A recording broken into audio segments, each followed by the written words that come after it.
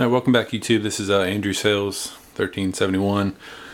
I just wanted to show off a little bit of ammo today and talk about why I stockpile rifle ammo versus a lot of people are stockpiling, 9mm 45-40.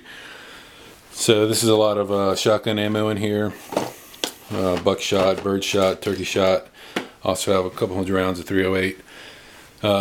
Here's about 2,000 rounds of Tula. We've got some Independence in the bottom, and we've got some Federal American Eagle down there too. This is all 223 Wolf. It's about a case and a half of Tula 760 by 39. Another case right there. On the bottom we have 556, 556, 223, 556, 223, 76239. Here's some PPU 556. So well, the main reason I stock rifle ammo is, if we're gonna find ourselves in a conflict, you're gonna be using rifle ammo versus pistol ammo. Why? Because your rifle is your main battle rifle. Your pistol is obviously your backup, and it's way less effective than a rifle or a shotgun. I get in this debate all the time with my friends about home defense, and they're like, "Oh, I'd use my 9mm." Well, you can keep your 9mm. I'll take my 12 gauge, my 308, my 223 any day of the week. Why? Because it's gonna put the thread down much quicker than your sissy ass 9mm. It's your backup. You don't pick up your 9mm until you're out of ammo. You have a weapon malfunction with your main battle rifle. So that's that's pretty much the gist of this video.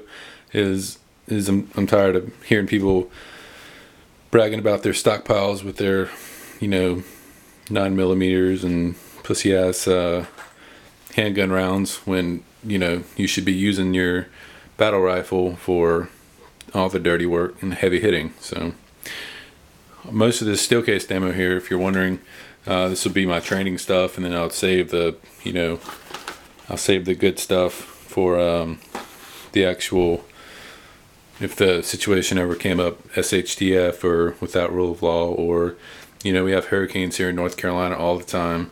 If we got hit like a devastating storm like Katrina or even Sandy, ammo like this is going to be readily available, and I keep most of it here in these cases, so if something ever happens, you can pick your case up and throw it in the back of the car, and you can travel with your ammo. You don't have to be weighed down by it. A lot of people keep their stuff in loose mags, or they keep it hidden around the house. Well, this situation, I can just pick it up and take it with me. So anyway, thanks for watching. If you had any questions or comments, maybe an objective opinion about my video here, please leave it in the comments below. I'd love to hear about it.